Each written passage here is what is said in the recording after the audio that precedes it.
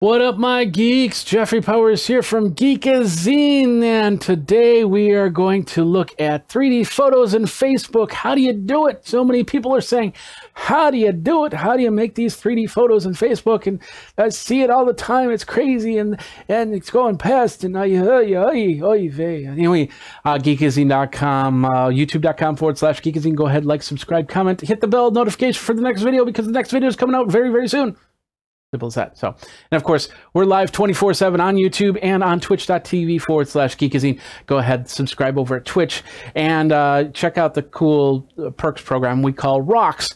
Resin Rocks, RAWKS, over at twitch.tv/Geekazine. So today we are going to do this. You've seen this, and I have, there's so many people that are saying, hey, I come to your profile, I look at your profile, and you're swiping up and going like this. Okay, that's nice. There's not all these pictures. And then all of a sudden it's like, hey, wait a minute. Wait, what?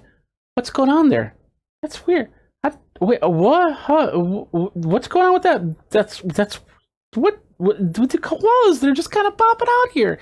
This is what's called 3D, being able to make a 3D photo. And it's the ability, of course, if you move the phone, you can see the 3D. And it's not perfect. It's not perfect because it doesn't know what's behind that koala. So it kind of gets a little confused, as you can see. But as this progresses, it's going to get a lot better. Now, how do you do this? A lot of people have been asking that question. Well, it's actually fairly straightforward. It uses the photo apps, and iOS mostly has this, but depth effect is now coming onto Android, so some of your Android phones might be able to do this too, but you might not have the app on your phone if you have an earlier version of iPhone or Android. And of course, you can't do this on a PC or Mac, as to my knowledge, just yet, but there are ways to work around that too. But the bottom line is you can do this fairly straightforward. I'm going to show you how to do this right here, right now. So let's go back over to this camera here. And so what we're going to do is we're going to go back to my homepage, and I'm going to say, what's on your mind? I'm just going to do that. What's on my mind? And I'm going to go down all these little things here. We got the camera. We got the 360 photo, which is also a new feature where you can actually scan the whole surroundings. You can make a GIF, you can do a live video, you can do a poll. But one of the things is up here. It's called 3D photo. Right there, 3D photo. So we're going to press that. So now it's going to take all my photos. These are all my portrait photos. And that's the key right there. If you're taking regular photos, it's not going to work. You've got to take the portrait photos. So you open up your camera and you slide it over to portrait, and then you take the photos. That gives the depth effect, or creates the depth effect. That way it can also take out the background and change the lighting effects for you. So I'm going to take the first picture. Oops. Didn't want that to happen that way. So let's go back. And we're going to cancel that. We're going to do that again because I want you to see this as we go. So we'll go here, we'll go to 3D photo, and we'll choose that one. And as you can see, it just did the render. And depending on your phone, it might be fast, it might be a little bit slower. But as you can see, I just took this picture of me in my studio. And as you can see, it's created that. Now the glasses kind of got messed up in here, so I should probably take the picture without my glasses on. And as I move over, you can kind of see a blur on the side because it doesn't know what's behind it. But the idea is pretty straightforward. Now you have a picture of me, and when people move up and down, it's going to move around. Hit next, and then it creates a post, and we'll say showing, and I'm using the swipe app on iOS, which is why if you're wondering why I'm swiping and that it's working. How to use the and this swipe app's nice, but sometimes it does have its problems. So if you do get it, use it with caution. I think it's a couple dollars in the App Store.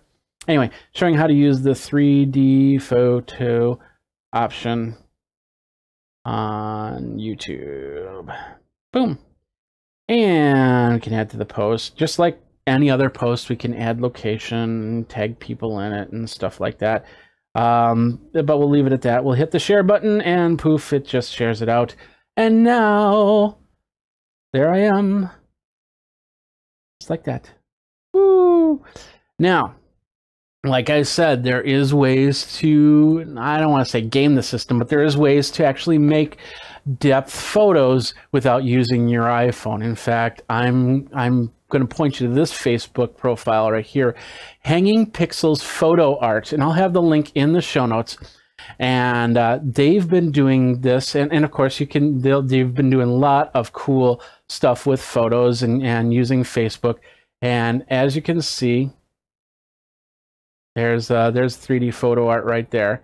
You could definitely see it on certain browsers, but you just can't create your own. You can't create the 3D art from here, at least not on my profile yet. Maybe some people's it can.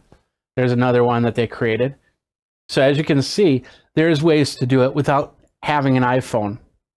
And, you know, stuff like the cameras like Lytra, which make the depth effects possible because of the fact that they do stuff with cameras and lighting and positions and stuff like that, figuring out, hey, this wall is about a foot away from me or whatnot.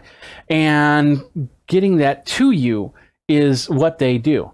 And so I don't know if Lytra photos will actually work here because I haven't tried it. So don't give it a test and let me know, but don't take my word for it unless you've tested it.